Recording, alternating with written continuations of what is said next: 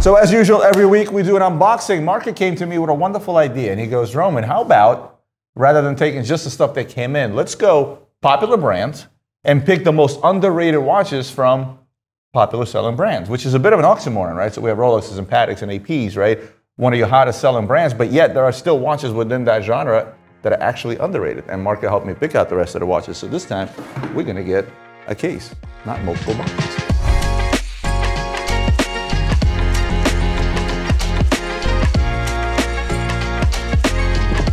So I'm gonna get this open. Is there any particular one you want to start with, Marco? I think we start with probably the most undervalued gold sports watch from a high horology brand, and that is Patek Philippe. And I would go with the reference 3700J. The reason being, and this was something that you brought up when we were picking which watches to go with, because of the price point of this one, right?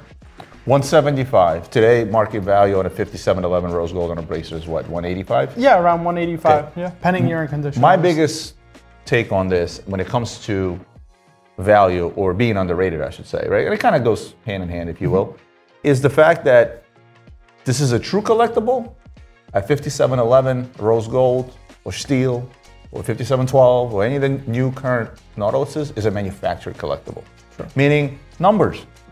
How many of these were produced? 1,500 roughly. Roughly 1,500 pieces produced. How many 5711s do you think Patek made? A lot more. And when we say a lot more, it's a lot more. I mean, it's in the hundreds of thousands. Yeah, we're talking about like about a 20-year production span on the 3700. If they made about 1,500, we're talking few hundred at most per year, right? Versus a 5711, they were making upwards of 40 to 60,000 at any given time during its production span. So yeah, it's definitely a lot more. So my thing is this, especially when it comes to it's so true for the 5711 versus the 3700J, is because it's literally exactly the same watch. Yeah. One is older, one is vintage, one is collectible. And yeah, guys have to think of it this way too. If there were 1,500 made, let's assume, right? Give or take. How many of them survived? Sure. Okay, because believe it or not, if you go back to the 70s and the early 80s, watches from that era simply sometimes didn't even survive. For somebody paid a couple of grand for this thing back in the day, $3,000–4,000, and decided that the watch is disposable and just got the hell rid of it or melted it for its gold value. Yeah, how many times did I hear Gary say he melted more Paul Newman Daytona? Yeah, my partner Gary used to have a pawn shop in the early 80s in Atlantic City. He literally melted gold Daytonas, gold Paul Newmans that are worth, my God, I don't even want to know what they're worth. But that era of time, you're talking about 70s, early 80s to mid 80s, the solid gold Piaget polos, those things got melted for the price of gold. Yep. So a lot of these things didn't even survive. Then you're talking about condition, the fact that it's working, whether it's complete, and so on, and the pool just keeps on shrinking. So to me, I never understood why somebody would go for a 5711 rose gold, that there's ample of, versus a 3700J, and that's what makes it so underrated for me. I think also you have to mention the fact that it's a vintage watch. It will always have that unmistakable charm, right? That soul that is inherent with time. Right? You can't get that from a modern watch. Soul that's inherent with time. Yeah, like the soul. We gotta make a reel out of that. We gotta make a reel out of that. Like a watch develops a soul, a character over time, and you can't buy that. You can't make that. The only thing that you can allow for it is the development. We're going to be celebrating the 50th anniversary of this watch in a couple of years. Yeah, a couple of years. Crazy. 2 years is coming. What do you want to go to next, Marco? I think I would say something by its Holy Trinity counterpart, and that's AP. And this is a 26331 ST, this one in particular, with the blue dial. Now, obviously the Royal Oak is a very, very popular watch on the market, but they make Royal Oaks in all shapes and sizes, literally and physically. Well, I wouldn't say shapes, I would say sizes. Yeah, definitely in all sizes. Shape is the same. Yeah, the shape is the same, you're right. So in terms of the actual watch itself, the reason I picked this is because this was a watch that was trading at the peak of the market, probably over 85,000, and this is one that's now trading in the mid to low 40s, pending year and condition. An example like this is a little bit older, 2019, so we're asking lower 40s, which for a blue dial Royal Oak, and you add the complication of a chronograph, that's less than, for example, a stainless steel jumbo, even a reference. Now I see where you're going with this, because when you put that in the case, I'm like, where's he going to go with this one? But I see what you're saying. Now, funny story about this watch. So my son, when he graduated high school, 4.23 GPA, got into every college he applied to include Northeastern University, which is like damn near impossible to get into nowadays. And as a gift, me and Anna decided to give him an expensive watch. Now, mind you, he bought his first Rolex at the age of 16 because he's been running his business since he was 14 years old, so he could afford it. And I said, okay, I'm gonna get him a blue dial Royal Oak. Now the retail on the watch is 28 and change with tax, comes out to like whatever, 31,000 or something like that, right? I called in a favor. Somebody I've done business with in the past, who happens to be an AP dealer, I said, look, this is personal, this is not for business, going to my son. He charged me retail, no questions asked. At that time, that watch was trading at 90 grand. Yeah. My son gets the gift, and you know, we all have internet.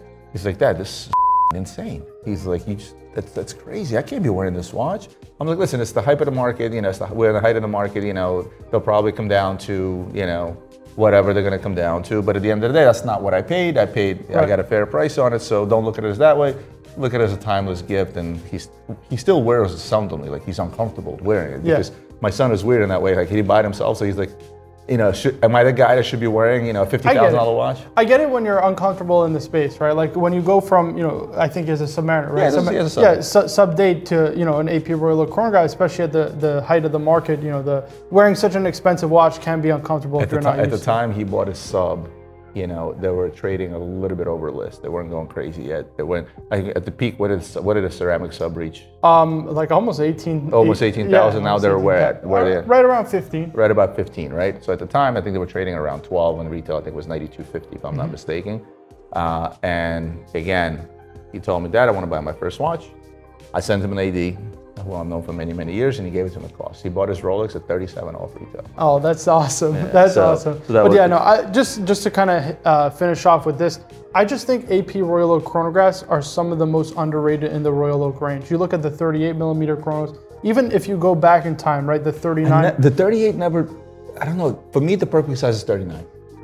So if you go back to the 39 millimeter chronos, I'm forgetting the reference, but I think it's a 25860, something like that, right? I think those are some of the best value Royal Oaks. Like the 15300, the chronograph. Yeah, 15300. All of them. Even the power reserve. I love. Yeah. Oh, absolutely. The dual time. The dual time. Dual time power reserve. Yep. I'm gonna stay, if you don't mind. I know you've been running the show here, but I want to stay within the designer realm because this is all Genta pieces, obviously 1972, 1976. Do you remember the date on this? I don't know. I think it was also in the 70s. It would have been around somewhere. It was somewhere around the 70s. And what I'm going to is I'm going to the Cartier Pasha. Now I'm going to give the reason why I picked it is because we want to go in the range, but I'm going to let you talk about why, because you picked that watch. Why do you feel that that's undervalued within the range of watches? Well, I think that the answer is twofold, right? One of them is, you mentioned, is Gerald Genta design, right? When you think Gerald Genta, you think Royal Oak, you think Nautilus. I mean, you can even go, for example, to the Bulgari Octo Finissimo. You can go to, for example, Ingenieur Universal. We can go back to the 60s, we can go to the Midas. Right, but almost nobody ever mentions the Cartier Pasha. And then you go even into Cartier's range, nobody ever really mentions the Pasha within Cartier's range. They say Tank and Santos, you know, now go on and on. The slightly larger, newer Santos skeletons is all the rage right now. Sure. Although they did this in an XL a few years back, that never really took off, and I'm still shocked why. It didn't, but the newer Santos models are trading really well, but they made this in a couple different dial variants. They made it for ladies, for men's, they made it even in a skeleton, and I think it's a great design and such an undervalued Cartier, especially being a Genta design. Especially having the pedigree of Gerald Genta. Yeah. You want a quick story? Because you know I have stories. Yeah, talk to me. All right, so the very, very first fancy watch I've ever bought my wife, expensive watch, was a Cartier Pasha 38 millimeters. Non-chrono with a grill. Remember how they had the grill? Oh yeah, the grill, the flaps. Yeah. They actually removed it. It came like a little tool that looked like tic-tac-toe. You could actually, that was the first fancy watch that I've ever bought my wife. Also, if you want to go back to my immigration, when I was a young kid, before I could afford watches, you know, all the guys that had a little bit of money, the watch they went to, Cartier Pasha, Cartier Pasha chrono, even the quartz ones. Remember they had the quartz ones? Those are the Roadsters, right? Yeah. I think the Roadsters. No, the Roadsters came later. Okay, they came later. But the Cartier Pasha, so you think about Gary's generation, Alex, our jeweler Alex, they're friends in the same generation. Back then, the Flex was the gold Santos, the smaller ones. They had them in two tones, and they were the tiny ones, right? Because the watches weren't big back then. It was that my generation coming up, it was the Pasha, and it was the bigger Pasha, because they had them in 33 millimeters. So the girls would get the 33 millimeters, and the guys would get the 38 millimeter chronos usually. And that was, oh my God, if you had a stainless steel Cartier Pasha with the sapphire cabochons, because, you know, especially with the chrono, if you had it with the grill, oh my God, end of conversation. So we're done with Genta stuff, and again, we didn't do this purposely. I just decided to go to it. Can we go to the king of all watch? Can we go to Rolex? Yeah, let's do Rolex. Because I am, you know, again, Marca did most of the picking on these watches. He's the one that came up with this theme, and I thought it was very, very interesting. Tell me about the Rootbeer. What happened? Yeah, I mean, this is a watch that now trades significantly under retail. I think it's definitely undervalued also because of the release of the new yellow gold GMT. But I would say this, So let's start, what's the retail? The retail is right around 40,000. This And it's trading at? Right, pending year and condition under. So we're talking like 38,000, maybe a little bit less again. But it's been like that for a minute, because remember we did the video about Rolex is trading under list, it's been just sitting there. So it's been holding its value very well, but I feel like the main point is really gold Rolex right now, but specifically if you're looking at the sports professional line, something like a Submariner, Skydweller, GMT. I like the GMT the best. I'm biased towards. I think it's the best watch Rolex makes because it just defines the entire GMT genre. And when you said that, are you saying that same holds for, let's say, the Rose on Rose Skydweller? Oh yeah, and maybe not the rose gold Skydweller, but certainly the yellow gold. Even if you go back further, you go to the white gold. Even like if you go to the rose gold with the Roman dial, those are really undervalued nowadays. But I just love this Rootbeer. I think you're getting an all gold Rolex with a complication under retail price. It's a no-brainer. It's a stainless steel Daytona Panda today, the new style. New style, actually, I just sold one recently for 37,000. It's going to be approximately the same. Versus that. Yeah, that's a great comparison. There are so many moments in our careers where we take certain watches and put them side by side. Like we take a Baba Watson and put it side by side with an AP Grand complication. You're like, what gives, right? But again, it's a matter of preference. One of the things that people that look at this market as an investment market and look at watches mainly as an investment rather than looking as a passion asset or an expensive toy first and foremost, is one thing I always tell people that, look, if you're going to compare this to the S&P 500, like some of the big networks did, I'm like, one thing you have to consider is like, and there are trends in stock markets as well, like certain people follow certain trends, right? But for the most part, this is a physical item that is a stylish item, that is a trendy item. So trends change, and that's the one left hook that you run into sometimes when it comes to watches is trends, right? And availability on the market, right? You know, you can buy stocks indefinitely for the most part, right? But at the end of the day, you have to consider that, hey, we went through a big boom. A big boom over the last 3 years with COVID and everything else. And end result is a lot of these out of the market, right? And again, it's going to trickle down eventually because, again, just because there's a lot of them in the market, they still sell, they still go on people's wrists and people actually keep them. Right? Yeah, but I mean, when you make the comparison, like for me, getting an all gold Rootbeer versus a steel Panda Daytona, like there's no comparison. Yeah, from value, there's no comparison, so I see why you went there. Yeah, absolutely not. Let me scale down in price a little bit because you picked the Tudor Daytona. Like it. The sister company to Rolex, obviously Tudor has made tremendous strides and because of their Blackbay range, right? I would say it's probably helped revive the brand because in they almost closed it down. Tudor was pretty much dead, right? It just was, and the Blackbay really revived the range. And when you think Tudor Blackbay, people tend to go to the Blackbay 58, even the new Blackbay like burgundies on the Jubilee bracelet. The Blackbay Pro, which is a good size, the GMT, but no one really ever talks about the chrono, I feel like, and specifically the black dial, because now there's a watch you're going to pick up all day long under $4,000, and we're talking about a watch that has a movement that's actually made in collaboration with Breitling. So Breitling, and the modern kind of Navitimer chronographs and that kind of stuff, will use the same movement as this, and yet the retail is significantly less. And then not to mention, obviously, I would say personally, the Tudor build quality is as good, if not... It's got the Rolex build. If not arguably better, right? The quality of the bracelets, the quality of the materials is just second to none. I absolutely love this. Listen, I can't pull off the size personally. I think it's a little bit too big, but it doesn't take anything away from the watch. I think the funny part is, like, I remember starting out in the business, and Tudor was like, a lot of people will ask me questions about certain micro brands and stuff like that. I have zero knowledge of it because I never traded it, I never dealt with them. And I'm usually honest in my DMs and I say, look, sorry, this is just not something I've ever had my hands on. I couldn't give you a proper opinion, so to speak, right?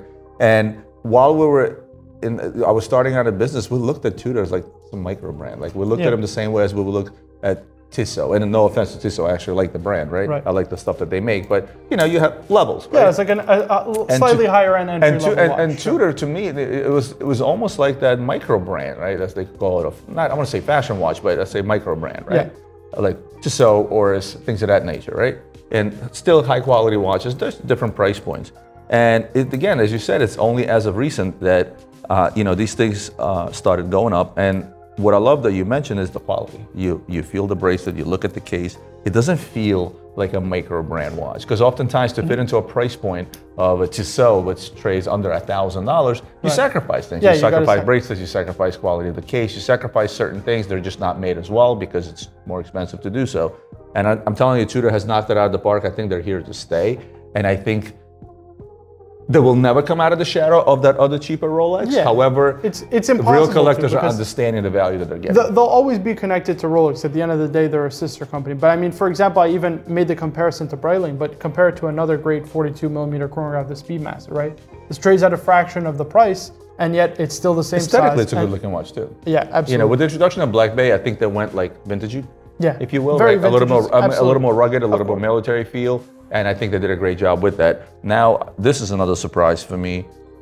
You pulled out an Aquanaut. Yeah, I picked this one specifically only for one reason. The reason is the bracelet, right? Because it comes with the bracelet, you know, it's going to be significantly less desirable, I guess, than the rubber strap model. The cool thing actually about the modern ones is now you can take off the bracelet and put it on a rubber strap. This is the one thing I never understood. So let's just be fair here. This was never the most popular bracelet. Yeah. The Aquanaut bracelet, At all. I was not a fan of it. I thought it was a little too thick. It was a bit reminiscent to me of a 𝗿𝗏𝗏 bracelet. They made their sports models like the Ferrari watches with the same type of bracelet. And it's not tapered. There's just a lot of things about this bracelet that I can find wrong, right? Yeah. It's just an old-fashioned bracelet. Even with these two watches side by side, like you can literally say like if you took this bracelet off and put it on here, I feel like it'd be a better look, right? Yeah, absolutely. And I'm not talking about, like, say, the Nautilus bracelet, which I never understood. Why not go with a Nautilus bracelet on this? I think it's because the Aquanaut already gets the whole, like, it's a discount Nautilus reputation.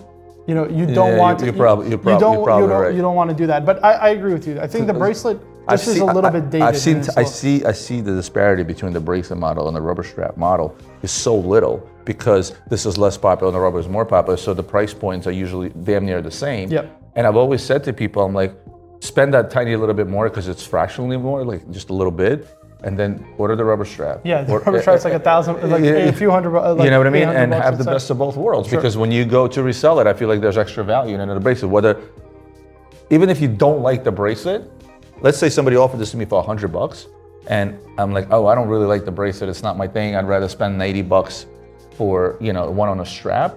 If I look at it and say, well, for $10 more, I'm keeping the bracelet and the rubber strap, I'm game. Yeah, I think it just makes a lot of sense. That's why I picked it at the end of the day. So before we started this, so Mark is always, you know, looking for his next watch to buy. He does have his own collection, unlike me. I don't have a collection. And, you know, Marco likes to buy a watch every 17 minutes on an average every time something new comes in. Of course, he pulls out the Platinum Lange Timezone. And I'm glad you picked this one because this is actually, for me, people ask me, what is your favorite Lange? This is one of my favorites. Specifically, I like the watch in Platinum. I like the heft to it on the strap. And I think the Timezone is, well, Lange design in general is executed so perfectly. What's that triangle called? Yeah, you get the whole equilateral triangle and so on and so forth. And I like the way the Timezone is executed on this. There were very, very often when I would travel overseas to Hong Kong especially, I would always put on a Lange Timezone because I actually bothered reading the times on it. Whenever I would put on some other watch, for some reason I never did. And I don't think it was due to the fact that I wanted to know what, especially with Hong Kong, it's a 12-hour difference. It's very easy to know at the top of your head. But I just like looking at the watch because aesthetically it's super pleasing to me. But why did you pick it as an undervalued watch? I mean, so if you look at Lange's range, right, I think the Lange one definitely stands out as one underrated value. And if you look at the Timezone specifically, I think it's one of those underrated value complications from Lange, especially given the fact that, and we've mentioned this in an unboxing before, if you look at world time complications, all of them somewhat resemble a Patek Philippe world time, right? That's just what it 100%. Is. You can't really redesign the world time complication, right? They named Louis Cartier, not Cartier, but Cartier made it in 1951. Something like that, like around the 50, 53 actually. 51 was Vacheron in the pocket watch.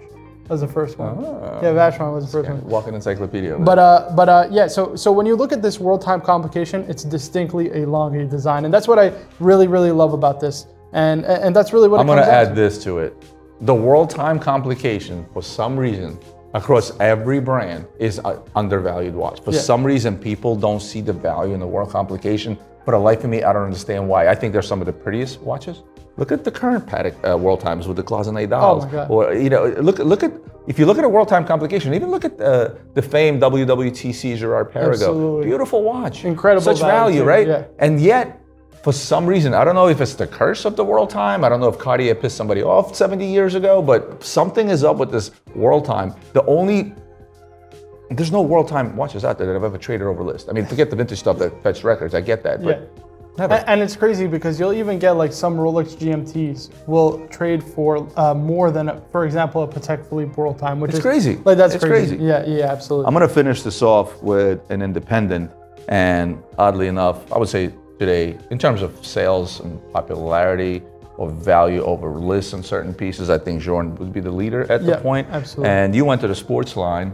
Yeah, I mean, and why is that? I think it's very, very obvious in the sense that if you think of FP Journe, you're thinking of their kind of traditional watchmaking, right? You think FP Journe, you see a particular watch, just like when you think of you think of like the Tourbillon Souverain, the Resonance, maybe some other ones, Chronomètre Optimum, maybe you think of their Centigraph. But I think for sure, without a doubt, one of the most underrated is their sports line. And I personally don't understand it because it has all the watchmaking of the Octa, right? It being officially a 5-day power reserve, but really it's closer to 7. But because the last 2 days there's that drop off in amplitude, Journe wants you to keep the watch wound so it keeps ample time or accurate timekeeping. And not to mention, I think it's such a unique and distinct format. We talked about bracelet design. No matter how comfortable it is. Yeah, comfortable, lightweight, aluminum movement, which I think is so interesting. Aluminum dial also. Not to mention the distinct format of it. It's a super knockout watch. A quirky design, no doubt. You love it or hate it, but I think it's just an awesome watch. You know what I think it is? That watch versus any Octa, whatever. It's the difference between a Royal Oak and not Code 1159, but Royal Oak and Royal Oak Offshore today. Because back in the day, it used to be the offshore more popular than the Royal Oak. Right. And that's what it is. It's like you get an AP, you get an offshore, right? But the hottest, latest, greatest is something like this, right? Obviously, the offshore is going to be much cheaper. And all of a sudden, you're like, it's great, I love it, it's still AP, it's still an offshore, it's still a Royal Oak, but it's not quite the Royal Oak Chrono Blue Dial or 15202. Do you see what I mean? Like, it's not a difference between, like, say, a Code 1159 and a Royal Oak, but it's certainly that because, as you said, unmistakably for those that know will still know that that's a Journe because it's a very distinct look in its own genre.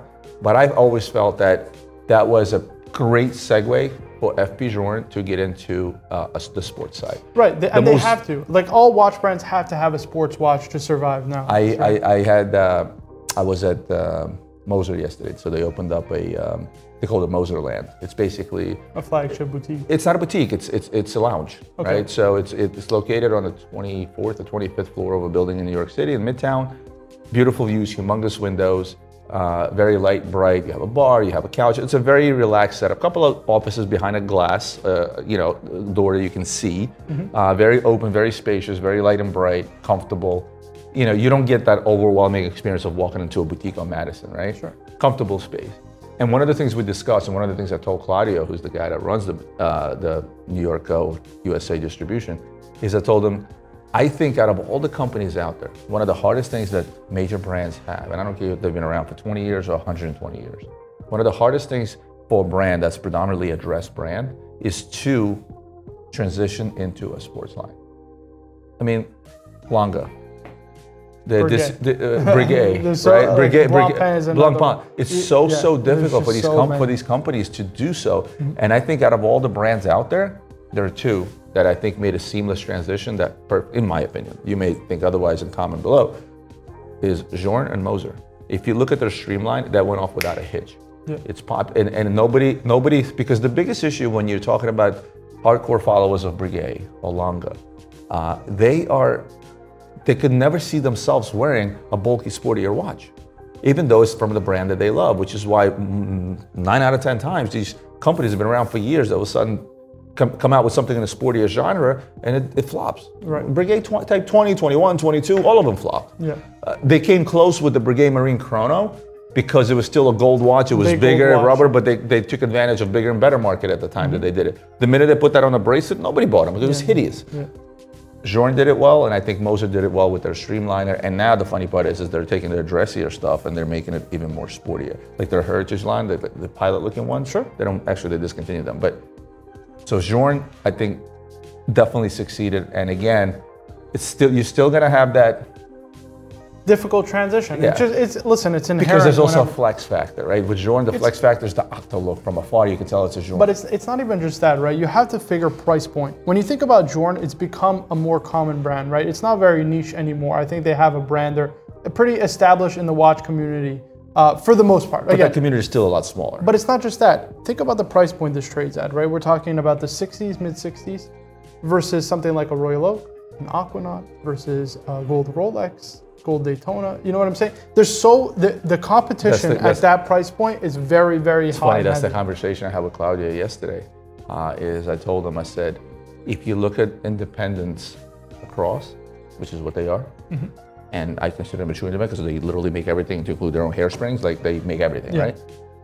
I told them, you know what the one thing that I'll compliment you on?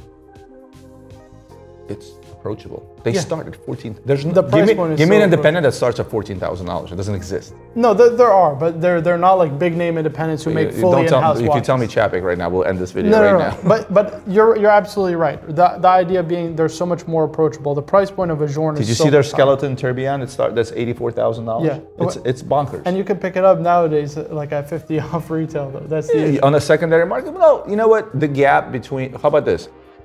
Traditionally, the gap between buying something at list from an independent, if you go back just as short as 5 years, to include my favorite MB&F, was always, oh, I paid $100, it goes back on the secondary, I got 20. That gap has since shrunk tremendously, and some Moser models are trading not that far off of their retail prices on the secondary as a pre-owned watch, and that's the sign, because a lot of people, consumers and brands alike, make the misconception when identifying the value of a watch. And that's just the bottom line, and I'll end it with this. Value of a watch, when somebody comes to me and says, hey, I want to sell you this watch X, and they're going to say, I paid $100,000 for it, I paid full retail in boutique with tax and so on and so forth, and I offer them $80,000. I say, oh, it's not bad, it's great. That watch that trades goes to retail. Well, then I'll offer them 30, and they're like, oh my God, that's such a big loss. That watch is worth that much less secondary? No. And I keep telling this to people, it's not that. It's a return on investment over time. If I know it's going to take me 6 months to sell this watch versus 6 minutes, like with a Rolex, on average, you know, we should do that. We should see how long we sell a Rolex on average. We should put a clock up somewhere. But if it's going to take me longer, that's just mean I'm paying for it less because I need to get a proper return. Otherwise, I am not making money or I'm losing money, right? If the money is frozen. It's opportunity cost. It's opportunity cost. Thank you. So when people hear things like I paid 100 and I'm giving you 30, doesn't mean the watch is worth 30 because I may very well be selling it for 65, 70, it just may take me 9 months. Guys, that got away quickly. We just went from unboxing to talking about something else. But Marco, thank you for joining me. We'll see you next week.